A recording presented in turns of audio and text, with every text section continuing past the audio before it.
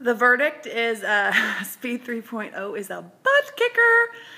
A lot of down and ups, a lot of burpees, including pike ups and push-up jacks and all sorts. So it is, you need to go through alpha and beta and be comfortable with them before you move on to gamma. This is not a beginner workout. This is not even a moderate level workout.